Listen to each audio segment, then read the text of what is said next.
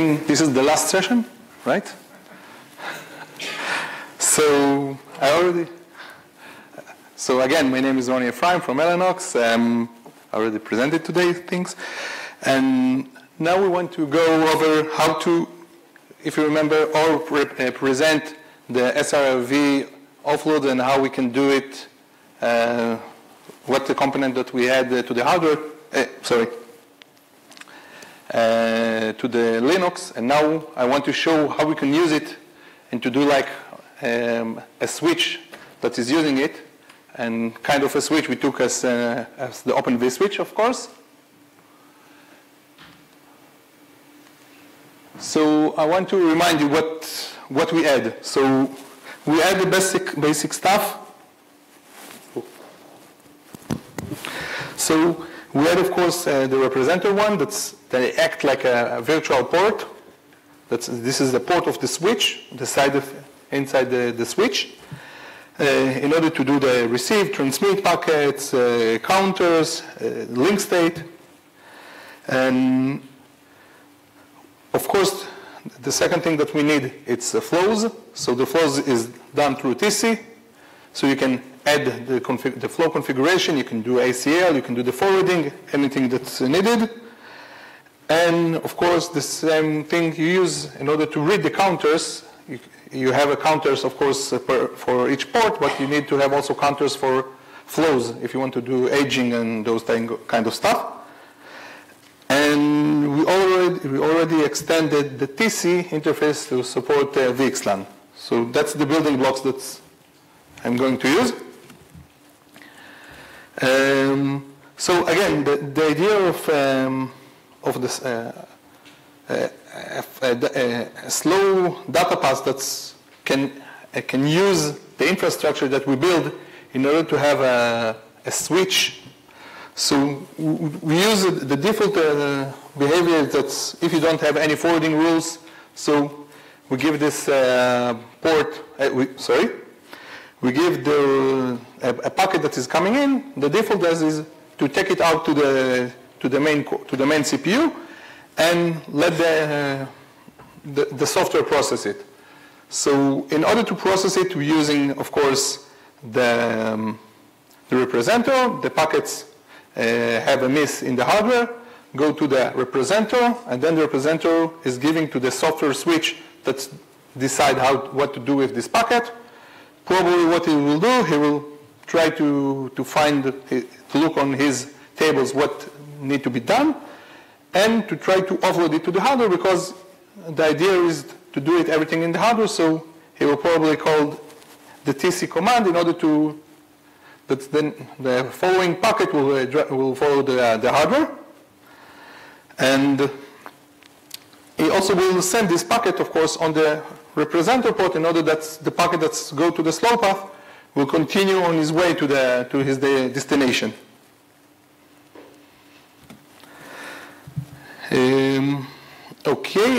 So we added a flows into the hardware. What happened when you have a hardware offload for that is that you don't have any traffic on the slow path on the CPU. So if we will try to do the aging, you will look on the counters, and the counters will see 0 because there's no traffic in the hardware. There's no traffic on the software. Everything is going through the hardware. So in order to do that, we need to collect the counters from the hardware. We use the TC in order to do that, because the same interface that we add the rule, this is the same interface that easily can get the statistic of that.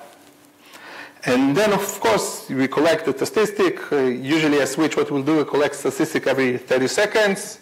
We'll see the one that is not being used, and we'll age them. So that's how we use the statistics from the TC in order to do the aging, and also counters if you want to debug and everything as required. You want to debug, you want to see the traffic, you want to see that everything is flowing, and if it's not flowing, or where it's flowing to. So it's handy to do the debug.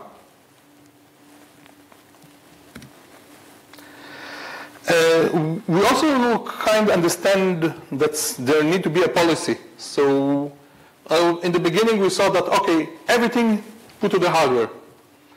And we kind of understand that there are sometimes need to be a policy what you take into the hardware.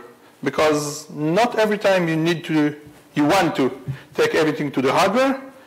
And sometimes there are a pure policy decision, like you want to say that's a specific flow, you want to limit this bandwidth, to do any special things, or even to debug. Sometimes you want special flows to go through the kernel in order that you want to do to debug, or maybe to do a TCP dump on them even.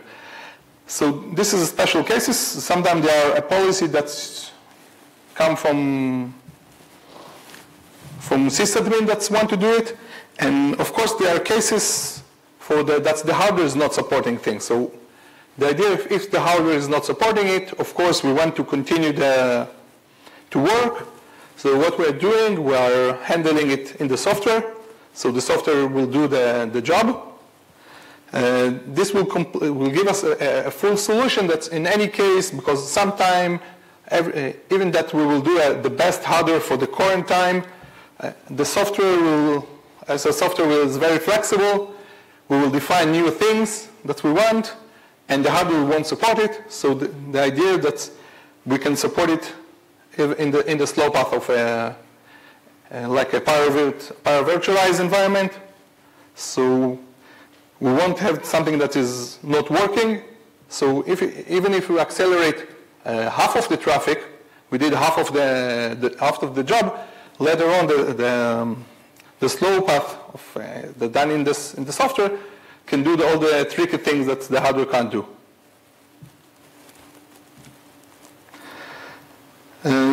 So I want to talk a little bit about the Open-vSwitch. I think it's one of the dominant switching that they are using. I think OpenStack already adopted as the default one. So Open-vSwitch is working like it's a flow-based switch, and the idea is that they have a kernel module and a software part, and a user part. Every packet is coming through the kernel. They have a flow table in the kernel. If there is a match, they're forwarding the packet and do the actions. If not, the packet is going to user space for a very slow path, and then he can compare it through all the table, the open flow table, the bridge configuration, the macro learning, the spanning tree, and all other configurations, and decided what he's going to do with this packet after he collect the information from all the tables, and then he used the kernel as a cache. So if you get the same packet again, we know what we need to do with that. We don't need to go all over all the tables. So the kernel module is doing a cache. What we did with the OVS offload hardware acceleration, so we keep the same idea, but we have another layer below. So this is the lower one. So and we extend the same idea. So the packet is coming to the hardware. If there are no match in the hardware, it goes to the kernel data path. If it's not handled in the kernel data path, it's going to the user space. And when the flow is configured from the vSwitch, from the user space, he can configure it to the data path of the kernel, or even to take it lower level inside to the hardware, according to the policy. So that's how we're going to accelerate it. So again, what we will have, we have the same model of Open-vSwitch. The user have the same experience He used the same tools. Everything is the same. He have an open flow support. He have all the open stack. Everything is working the same as used to. But he got a hardware acceleration for that. We already have a beta for that.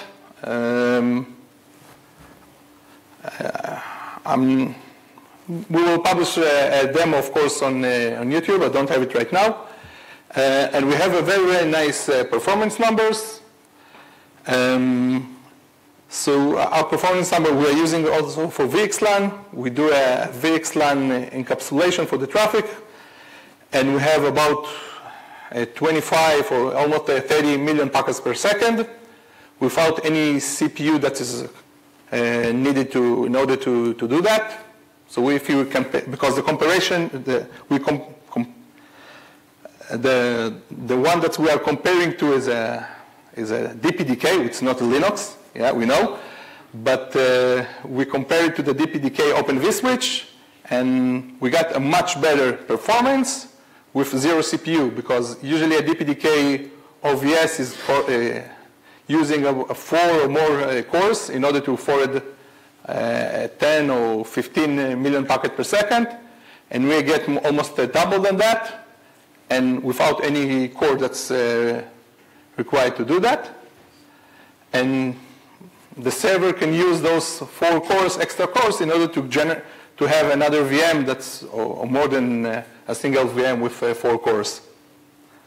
So this is the performance that we are having. I think they are very nice. And of course, in order to do that, we need to make a little bit change of the Open-vSwitch. This is the internal structure. What is not colored, this is the current structure of the Open-vSwitch. And we want to use the same without extending any block of Open-vSwitch, to do it to just use the same API. So what we did, we have the blue box that is internal level of OVS. It's called a DPIF provider. So what we did, we have a new DPIF provider, a hardware acceleration provider, that is consulting the policy, what to do, if to hardware offload it or not. And if it decided to hardware offload it, then you go through the TC API and configure the hardware with a skip software. This is the concept of TC. And if not, he's using the old DPIF, that's the default one, the DPIF netlink that is currently used in order to configure the kernel data path. And in that way, we have a very, very thin layer, just is reusing all the current code and not harming any Open-vSwitch implementation that is not needed the hardware offload. We already submit an RFC almost a week ago, and we have some discussion over that, of course, but we didn't got any meaningful objection.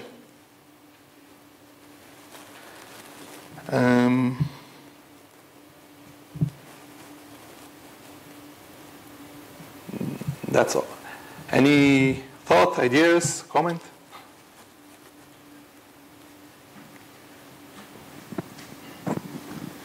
So when you poll through TC to look at the hardware offload rules for the aging out, how well does that scale if you have a very large number of rules? So currently we work in our beta. We didn't go through the TC interface, but now we know that we need to see how the TC is functioning, because our customer are looking for 10,000 rules per second. For sure, the TC interface work. I think we did some tests to see that 1,000 rules per second, it's working very well. But it could be that when we will scale out, we will see that we have some performance issue. So we need to test it, of course. We understand that.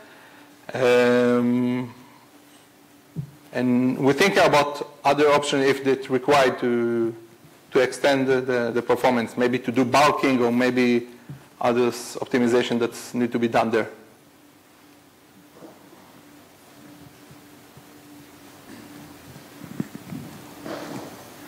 So this might be a little, I guess, off topic for you, but it looks like this is pretty generic in terms of an offload interface. Right. One of the interesting things we could do, and hopefully somebody will figure this out, if we move the similar functionality in XDP, have OVS offload, I guess that'd be onload into XDP, then that might be an interesting comparison versus DPDK. Just a thought. I think we're our VMware guy. Might be an interesting project to do in the future. Yes, but again, this is a different approach because the host don't see the packet. And the host really doesn't see the packet in XDP either. I think that's one of the things we glossed over. No, you still get a packet that is coming, and you need the XDP to work on it a little bit and to forward the packet to the VM. And in this approach, you have a zero CPU that is consumed. I think the point is that if you made an OVS to XDP fast path and an XDP to hardware fast path, you would kind of get this for free. I think it doesn't seem to make sense for this case, right? So he's asking you to put all the flows basically in XDP, which sounds strange. Well, it's another approach. Sure. You not utilize the hardware. You could put the switch in there and put all the flows. How many flows do you have in there? Millions. Okay, so now you have millions of flows in XDP. Not sure if that's the right approach. But you offload You offload XDP into the hardware afterwards, right? Yeah, but that's if you have a hardware that is optimized for XDP. This is a standard silicon. It's not a multiprocessor one. It's not an SoC. It's not an SoC. It's a standard NIC. So the same works also for the Intel guys. The same concept. You don't need to have a SoC that can do the eBPF offload. It's just the same problem we've had earlier, right? It's a fixed ASIC and you're trying to take a eBPF instruction set down to it. It's quite a challenging task. But for a lot of folks, it doesn't make sense. If you can get the eBPF onto the NPU or something, then I think it makes perfect sense. So like from an OVS perspective, looking at this, where there's this module in the middle that figures out it can offload to something else. I mean, if there's a XDP thing that sits there in the same model, it could do that, but it wouldn't be flow-based. It would be, obviously. But this kind of fits with the hardware that Linux has. The same approach could be used for offloading to other places. I mean, it proposes a policy module for how to offload things, and yeah, maybe the XDP thing happens. I don't know.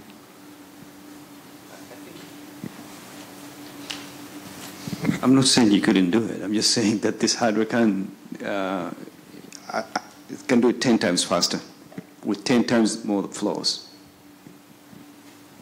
Maybe a different piece of hardware would do better. Am I correct? Yeah. Okay. Do we need some sort of lookup functions or TCAM equivalents in eBPF? Yeah, it can do it, but it'll be about 10 times slower with 10 times less the flows. You take a concept like a table concept or something that is a networking concept, you want to compile it to an eBPF, but the hardware can't do eBPF. The hardware can do classification, forwarding, and other actions. So the way that we want to optimize the hardware is to do the rules, not the eBPF. eBPF is missing nothing, just like, I don't know, 8086 isn't missing anything, right? If you could retire 100 BPF instructions per clock, sure, maybe you could do this. But what you need is a 256 wide bit match instruction in eBPF. Then you can start doing stuff that's at the speed that you need to do it. But that's kind of my point. Maybe we need higher level primitives in BPF, like do a TCAM match. And I'll put it very simply. There's no way in hell you can beat these static functions that exist in this ASIC with XTP. You can find another piece of hardware. Yeah, this NIC is too advanced to replace with XTP. It has the exact functions needed. I think it's a question of figuring out what the right primitives are. Flexibility is different. This has fixed functions that are needed for this feature. Right. So what I'm saying is this thing has fixed functions and it's awesome. It's super fast. It can do stuff that eBPF will never be able to match because it's running 8086 instruction sets. And you can't retire 100 eBPF instructions per clock. So you can't go as fast as this thing can. But if you had in eBPF the ability to do what a TCAM can do, then suddenly you can do this stuff, but you can do business logic or whatever. You can actually have the control flow be an eBPF program, and you can do the super fast hardware stuff by just delegating that to the hardware. And so you can build a hybrid, right? So I think it makes sense. I mean, XTP is pretty early, and we're still working out the infrastructure, but it makes sense to, at some point, look at optimizations like the 256-bit registers and hardware intrinsic, that we could add to something like eBPF. I think that would be a good direction. You'd probably could get quite a bit of improvement over the existing eBPF programs if you started to look at kind of other instructions, intrinsics and wide instructions and stuff like that, for sure. And close that gap and keep the flexibility. I think that would be quite a good experiment to go and run and see how close it can actually get. I mean, you're going to end up with a lot of duplication of effort here between different vendors trying to implement similar offload mechanisms for other chips with slightly different architectures, right? And if we just had one mechanism to offload this into an XDP, eBPF, like sufficiently generic syntax, that but you would only have one thing to offload into the NIC. I think we have two modes, though. We have the instruction set mode, and then we have the fixed ASIC mode. And I have a really hard time trying to wrap my head around how those two can be merged into one high-level language. It's been tried and failed in various forums for years. I think the pragmatic way to resolve it is to have two modes, a fixed ASIC mode that all the fixed ASIC guys have to use, and then an instruction-based mode that the NPU and the x86 and PowerPCs and ARMs of the world can use. I think you can look at it as kind of, you first do fixed level matching, that is like TCAM implementable, and only then do you run the fixed instructions afterwards. But as input to those fixed instructions, you kind of already have information about which rule from the TCAM matched, which potentially allows you to eliminate a large part of the parsing in the BPF. Yeah, that's another, actually, there's a few prototypes I've seen for this, actually, where they use the hardware as a front-end parser for the back-end x86, so the x86 doesn't have to actually do any parsing. The scheme is not specific to x86, right? It could work for any sort of instruction-based system where you use a hardware parser that can do everything in a couple cycles or clocks or whatever, and then it comes into the system with a tag that tells you exactly what the packet is, and then you have the flexibility to append your kind of more flexible engine that lives behind this. So those schemes exist. It's just whether or not they fit into this model. But what you mentioned, it's not like you forwarding all not offloading all the forwarding. What do you mean? You take part of the forwarding stuff that you can do in the silicon, all the parsing, all those kind of things, and give you a flow ID, and then you do the action of forwarding in the software. I think that's the model. I mean, that's the model that you're doing here. I think all we're pointing out maybe is that there are other models of doing this sort of processing. One being that the hardware can provide hints to the software, and the software can use those hints Yeah, so that's, I presented last NetDev conference, the same approach. But this is a different approach. We want to offload all the forwarding. We don't want to see. And we understand that, and you get very good numbers because you are offloading all of it. But it's not generic to other hardware, right? And why not? Because if I take my random NIC that I have that does 10 gigabits, it doesn't have this architecture and it doesn't have this driver and all this logic in it. And I can run normal Linux on it and it works just fine, but I can't get offload like this, right? Right, so because this NIC is not supporting hardware offload, that's hardware offload for a kind of switch, because if you take like an Intel, I think, John, correct me if I'm wrong, but an Intel NIC, the 40 gig NIC, also support this the scheme. Does support a similar model. It's a common architecture for a lot of these NICs that do offloads. Well, if it's common architecture, then we should have common support for it. Yeah, that's what he's showing. I think Netdev also support kind of thing. They use currently, I think, the different API, not the TC, but they're also optimizing for specific functions only. There's a few functions exposed that everybody has. Right. Then those few functions should be somewhere in the BPF logic available. Why BPF? BPF is one approach. Yeah. Why not P4? Why not other TC? Because we're just ending up with too much of this. It's hard to wrap your head around all the different mechanisms, and it's hard to program. And, but this is not why do we not write the kernel in Java, C, C++, and C# in Objective-C? Because nobody wants to learn 5 different languages to do kernel programming, right? So this is basically the same thing. You kind of want to make everything generic to one specific interface, not to 5 different interfaces. Okay, but eBPF is not a native language for hardware. Yeah, if I want to So it's almost 6, and I think we're rat-holing a little bit. Look, your operating system comment is true, but there's different operating systems. And there's going to be different implementations of this. So my only point here is, as long as something like this is an open architecture, as long as if I want to add, say, a new protocol, I don't have to go out and buy new hardware to support that. If it's open and programmable, we're going to have different models of this. And again, if you look at the offload model, as long as this is truly offloading something that was done in the kernel or now being done in the hardware, which OVS is, I think it fits the model that we're aspiring to. Trying to force everything into BPF model, it's like Jamil said, that's not necessarily easy, and I don't think we need to try to do that. We're going to have different use cases for different things, and I said it before and I'll say it again, a host is not a switch. And here we are definitely taking advantage of a switch capability. It'd be great to have that in BPF, but I don't think we can at this point try to force that model across the board. We are going to have P4, we're going to apparently OVS, probably a few others, and BPF.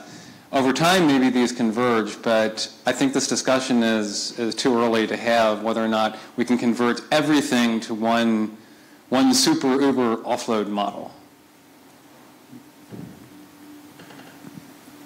I think we're running out of time. So, Jim? Yeah. According to the clock, we have 6 minutes. You still have 6? You still have 6 we have a total delay. Yeah. Oh. All right. So the scope of how many packets per second you can do in this is what? 100 gigabits, so that's close to 150 million packets per second? I said 30 million packets per second. 30 million? 30, yeah. 30. Per core. Sorry, there's no core here. No core. So 30 million is about what, 20, less than 30 gig? Huh? 20 gigabits. Why are you only doing 20 gigabits? It's 100 gig NIC. No, if it's MTU packets, yeah. You can do full line rate. You can do full line rate, which is over 100 million packets per second. 30 million packets per second. So the benchmark was with 64 bytes that were encapsulated, right? So as you make the flows more and more complex. So you're hitting more steps in your hardware pipeline, and it's not. Today we're not in 160 million packets for eSwitch VXLAN, right? Okay, and so you have how many flows then in this demonstration? We support up to 64. No, but he's asking in our benchmark how many flows we have. 64,000. Okay. 64K. It's still Yes, you have the pipeline of each flow, how many steps in your pipeline it requires, and you have how many flows you have. So It's two if I put 64,000, I mean, to answer you, to point to what he was saying, if I put 64,000 in XDP, I'll probably get a magnitude less packets per second. I got it, yes. That was the point, I guess. I didn't mean to make it too... I don't think anyone's disputing that this would be slower in software. Right. Obviously, it's just that it could then be offloaded right in 2 steps. There's no real API to XDP. That's Okay, let's Right, something needs to be done. sure. Any more comments? Thank you.